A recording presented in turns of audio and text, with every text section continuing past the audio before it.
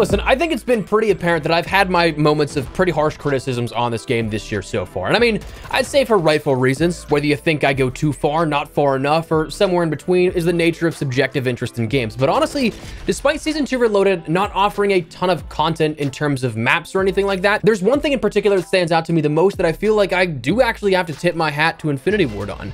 Today we're taking a look at what I think is finally something that's pretty awesome within Modern Warfare 2. So as we go along, feel free to drop your thoughts below. Agree, disagree, whatever the case, feel free to let me know your thoughts on what was introduced with this mid-season update. As well, if you enjoyed the video, you find it at all insightful, do me a favor and drop a like on it. And if you're new to the channel, consider subscribing to stay updated with all things Modern Warfare 2, Warzone 2, and anything COD related. And finally, check out my friends over at GamerAdvantage for the best blue light glasses on the market and a year best 25% off discount right now with code Espresso. We don't say that too often, so if you guys are interested, links in the description below. But more on them in a bit. For now, let's talk about what I actually think is pretty cool with what Season 2 Reloaded did. So to start with Season 2, we saw the introduction of the Path of the Ronin events. And at the beginning of the season, it seemed like the Path of the Ronin challenges would be consistent with what we've seen plenty of times across any number of seasons, dating all the way back to like the Games of Summer in Season 4 or 5 of Modern Warfare 2019, where it was a seasonal event that would offer up specific rewards and such. And I mean, that's not a new concept, but the fine print for this Path of the Ronin challenge set was stating X days until current event challenges expire. All new event camo challenges available on refresh.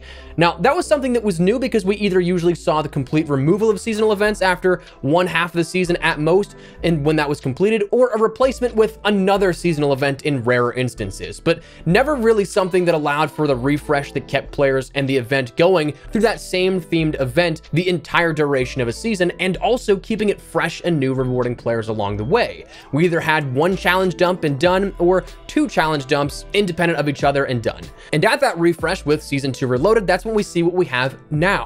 Challenges across the board for various different categories of weaponry, mostly headshot challenges, but others including standard kills with launchers and kills from behind with melee weapons. And that's a change that honestly, I'm seriously all for. And the thing is, it's such a small yet to me important addition. It's genuinely not a lot. Like truly, I'll be the first to tell you that this is not a lot in terms of content. It's 2-3 rewards tops if you count the charm. Grand scheme of things, that's probably like 5% of the dev time max, I would imagine, over like a map or something. But here's the thing. That kind of stuff keeps me coming back organically 10 times to 1 over a new map being introduced or something like that. I said it in a video the other day, but this is a way that you bring me back, and I'm sure plenty of others back, every single time. I fully recognize that quantity-wise, Season 2 Reloaded did not offer a lot in terms of an update. We got a map, we got a raid, we got minimal updates to Warzone, and we got a weapon, but the introduction of new rewards in raids like a camo, a new mastery level grind for the Path of the Ronin challenges, and still that Season 2 overarching 100 wins ranked camo. I said it before, that stuff has me in a chokehold because I have definitely a fear of missing out on limited time items, especially stuff that will be able to be used the entire duration of the rest of Modern Warfare 2, the rest of Warzone, for what I have on offer with this content. Maybe it's something that, sure, those camos and such don't carry over to whatever Sledgehammer has up on deck for next game. Maybe it sort of does have that window of usability where come the fall it's obsolete, but for right now, I still got 6 months or so here to work with, and it's something that I can earn by just simply playing, don't have to pay for anything, and it keeps me engaged. So with me having that fear of missing out, and I'm sure that many others are in the same club, we're suckered into grinding it out. Truthfully though, it's kind of changed my perception even, because while I say suckered into grinding it out, I actually have a goal in mind to jump on and play, to work towards. It's not just something where I go in and nothing's really worth my time at that point. And to me personally, I think this is kind of a back to the drawing board moment that is necessary with the Activision obsession over player retention and player numbers.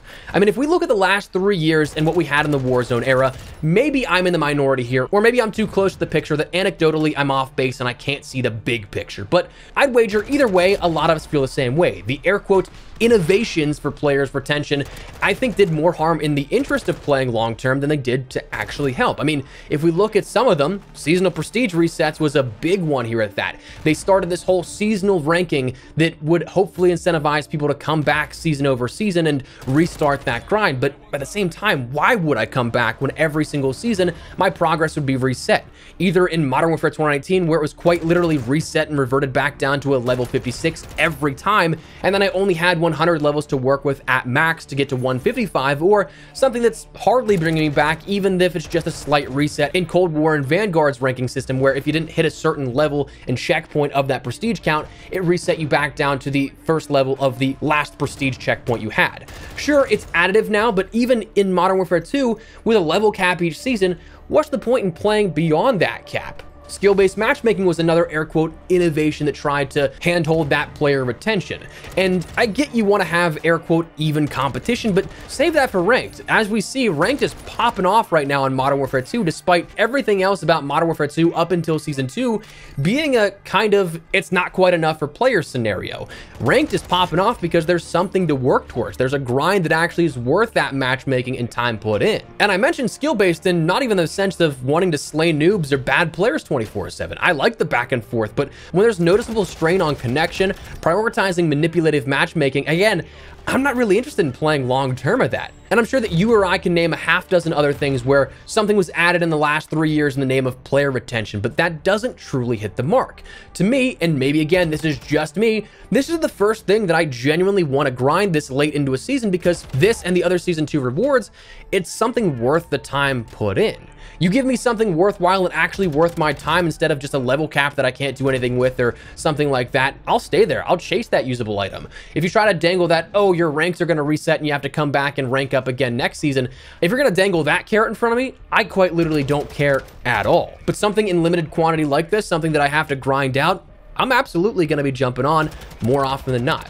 So that said, again, maybe this is just me, but I kind of hope we see this more in the future. I would not be opposed if this Season 2 event is the blueprint for future Modern Warfare 2 seasons, offering seasonal content and rewards in the way of themed event items up front, perhaps another organic way to unlock a weapon or a blueprint or something like we saw at the crossbow, or any of the number of blueprints that we saw across all the events. Again, stemming back to the Games of Summer event in Season 4 or 5 of Modern Warfare 2019, you give us that kind of stuff up front, but then have some sort of refresh that allows for another camo and mastery camo set each season, I'm there for it. Like I said, this provides a genuine reward that's organic and brings players back for the simple fear of missing out, and I'm a straight up sucker for that kind of stuff. Things that don't bring me back organically, again, are like those level refreshes of the past. If anything, I think that hurts the organic interest in coming back, because if I work towards something and it just resets the next season, why should I care? Whereas if I have X amount of time to earn a specific item, you know damn well I'm grinding that out and I won't miss it. Then you add all the other seasonal items like weapons, maps, operators, Warzone, and DMZ changes. It's such a small yet great addition, I think, to the season offering that we have right now. And not to mention, there is plenty that you can do. Call of Duty, even if you don't want to do original stuff, there are so many awesome camos you could pull from way back in the day, even just like from the Infinity Ward catalog alone. You don't have to end up having dark matter from like Black Ops 3 and Black Ops 4 as reward camos or anything like that. You could bring back other classics and mastery camos, other animated stuff, other things that make this COD 2.0 something that kind of encompasses and celebrates the history of Call of Duty, like add Solar as your challenge set and Black Sky as your seasonal challenge reward for a Season 3 Path of the Ronin type event, Damascus and Obsidian as another one, Ruby and Emerald versions of Polyatomic. There's seriously no shortage of camos that are awesome that you could do that, again, either already exist in the game by slightly tweaking, i.e. like Ruby and Emerald versions of Polyatomic, or things that, again, already exist in the Infinity Ward engines that would, I would imagine, only have to be slightly tweaked to be brought up to speed from prior games. So to me, I think that it's just a great way that I would love to see this continue, and I would love to grind more stuff out and get those legacy camos or new mastery camo grinds. I actually really like what the Path of Ronin event did, and that's something that, again, gotta tip my hat to it. So maybe you agree, maybe you disagree, let me know your thoughts down below, but that is what we're gonna call it. But before we wrap everything up, however, do me a favor, check out my friends over at GamerAdvantage. I know that you've heard the pitch before, but truly, now is as best a time to consider since the holidays. GamerAdvantage, for anyone who may not know, is a blue light glasses company that to me makes the best product on the market. Their frames are comfortable, lightweight, and durable, with their lenses being clinically proven and prescription compatible. I've used just about every pair of generic ones you can find on Amazon, but truly none of them compare to GamerAdvantage. And while admittedly the price is a bit more an investment, I truly believe that that price jump is reflective of the product, and I feel the quality is justified, especially if you're like me who looks at any sort of screen for prolonged periods of time a day. So if you'd like to even just learn more, head on over to the link in the description below. You can read about their clinical studies, the science behind it all, and all that kind of stuff. But if you guys would like to actually pick something up for yourself, code Espresso gets you 25% off your entire order, the best deal that we've seen seen of the new year so far, and we might not see it for quite some time again. So if you guys are interested, check it out, link in the description below. But for now, that's what we're gonna call it. So let me know your thoughts down below. Once again, if you enjoyed the video, you found it at all insightful, do me a favor and drop a like on it. And if you're new to the channel, consider subscribing to stay up to date with all things Modern Warfare 2, Warzone 2, and anything COD related. But for now, thanks so much for watching. My name is Espresso. I'll see you guys later. Take care and peace.